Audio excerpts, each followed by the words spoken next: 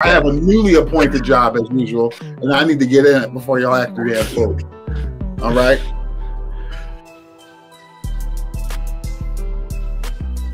Child of God, what up? Oh, muted.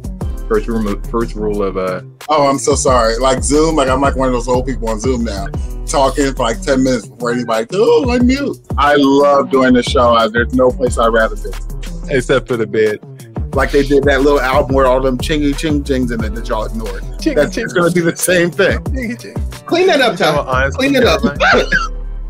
Please, clean it up. You guys realize I'm at a high level position. I can't be one here casually cackling about. Like, are you insane? Welcome to the show, Ty. Where's your shirt?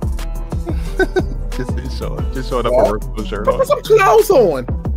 I do have clothes on. You got them arms out. Ty, he got them shoulders out. Serious right now? There you go. But this is how I know. This is how I know United is terrible, because usually when I fly American, like I can get like steak dinners and stuff like that. You get them first class prices. I'm not spending up all my goddamn money. You can go there at 37B. I'm getting my cheap ass on the flight. Oh, you got to slide the door closed for me. And I didn't even get the steak dinner. I'll have steak when I land. Fuck that. I'm not paying that price. You just fine with the peanuts? Slide me them dry ass crackers and a ginger ale, and I'll ginger ale out of a can.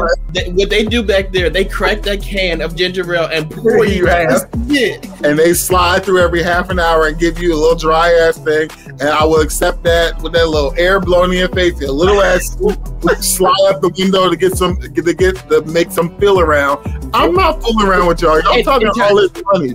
$100,000 on these flights so I can sit scooting my ass in that little ridiculous seat up front, talking about, oh, I had steak and wine. Get the fuck out of here.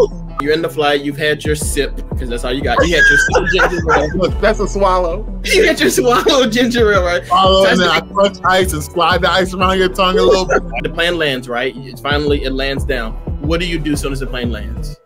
Nothing. I know what he do. They jump up. These people be the plane. They jump up. That's why I can't do it. These people jump up, and it's like, you are going to be, you know how you was the last person to get on this plane? You're going to be the last person to get out. Sit down. What's wrong at that middle seat?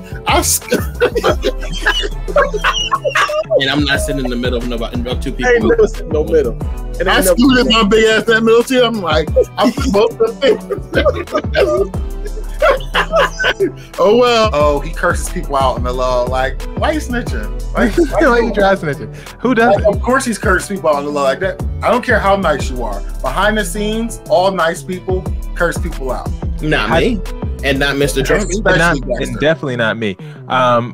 What? Do you want to take? I'm noticing this new thing. Like when two people are walking in a small space where we can't both fit.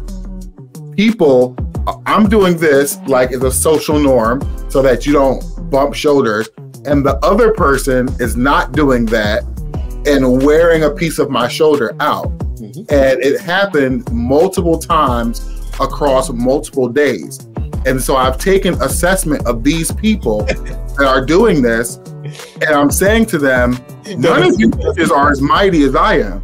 I should be the one wearing your shoulder out. You can't lift in the gym. You can't beat me in a fight.